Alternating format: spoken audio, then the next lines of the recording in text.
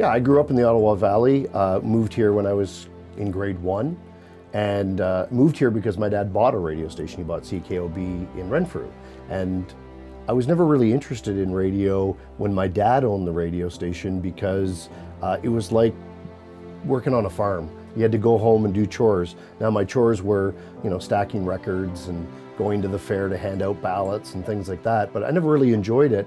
And when my dad actually sold the radio station, the next owner actually hired me to work in radio, and they paid me.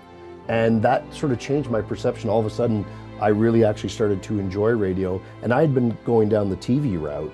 And I liked TV, but what I didn't like about it at the time was I needed to depend on everybody else. Like, you needed a lighting guy, and a sound guy, and someone directing.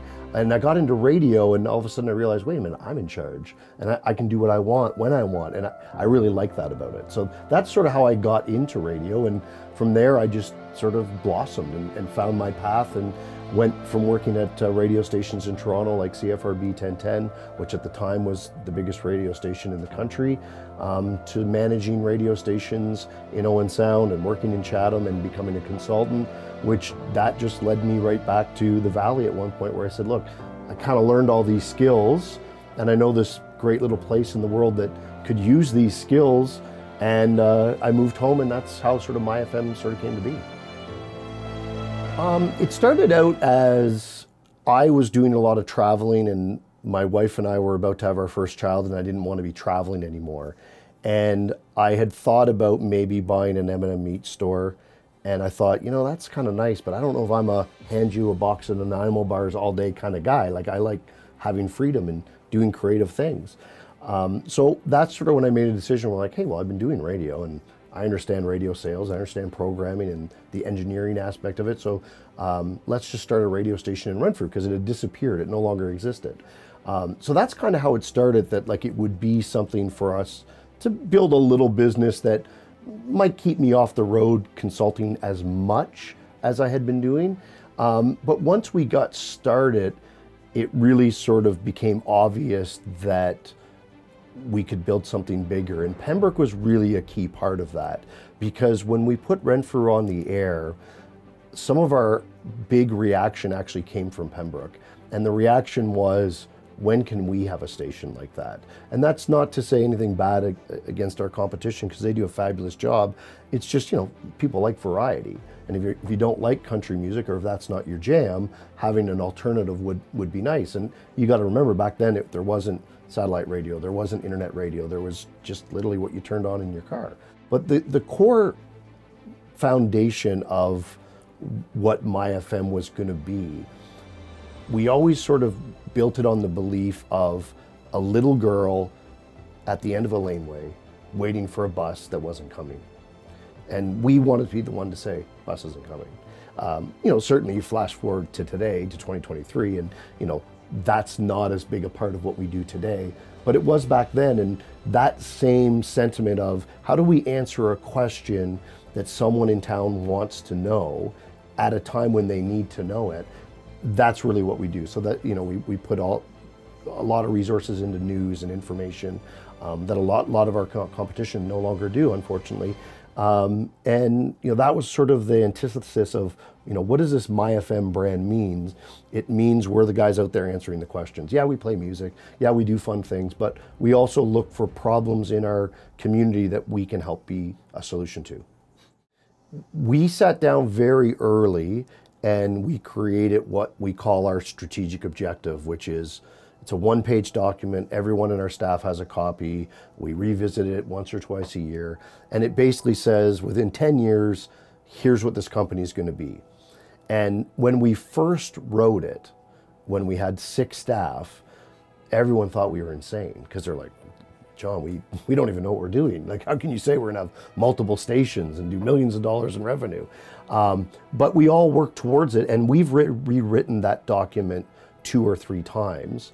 Our current goal will be met this year, 3 years early, and we went through a 2-year pandemic. So in that sense, in a business sense, we've always delivered on what we planned to do. From just a guy who wants to run a business, you know, it blows me away sometimes when I look at what we accomplish in a day. You know, you read the thank you letters, or you just meet someone that goes, oh, hey, that's cool. The story I always tell people is, I'm not a big radio industry fan. Like, the radio industry it's not my favorite industry anymore, because they're just, what we do is so different.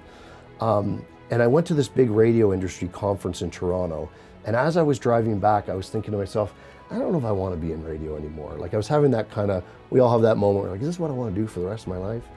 And I was in Calidar, and I pulled up to get gas, and I was driving station vehicle.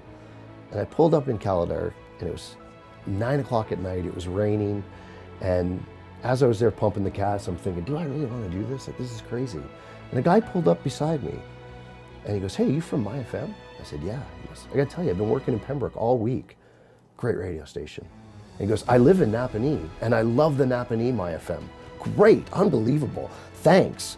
And he got and went about his way, and I got back in my car, and I said, I'm in the middle of nowhere at 9 o'clock at night in the middle of the rain, contemplating my life. There's one other guy, he doesn't just love one radio station, he loves two. And I'm like, wow, like we meant something to that guy. Like, we helped make his workday better. And I was like, that's cool. Like, so when I think of the dream, I say to my staff all the time, the number one mistake I have made is I wrote down a goal to say, let's do this much within the next 10 years. And I probably should have dreamed bigger. I probably should have said 50 stations, 60 stations. I always kind of kept it safe, because I don't know if I want to manage 50 or 60 radio stations. But when I see what our team can accomplish, I really feel like maybe I'm holding them back. Like, maybe I should unleash these people, because maybe they could do some incredible things. But I think as a business that I think impacts the community, and you know, I think people in Pembroke and the Valley, I know they appreciate what we do, but it's that across the province. And I sit there and I go like, hey, what else could you ask for? Like, when people appreciate what you've built, that's the greatest compliment there is. Look, I think I can go back over almost 20 years and think of just incredible moments where someone said problem and someone else said solution. And that happens every day.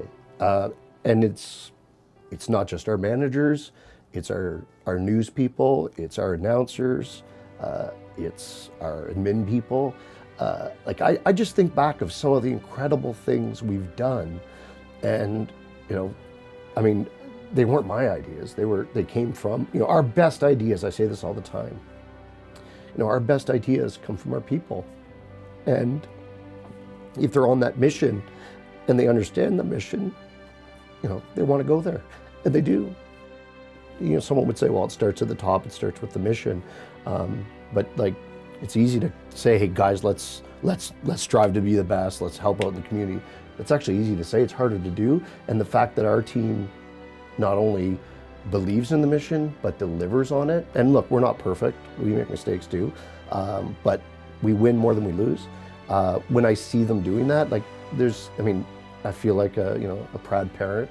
I love seeing, you know, we've had staff that leave us, but I can't think of anyone who's left us that doesn't go on to something that is 6 or 7 or 8 times level higher than where they would naturally go next. You know, like, we have people that leave our newsroom, but they go to, you know, CTV News, you know, in Winnipeg or in Kitchener, like big markets.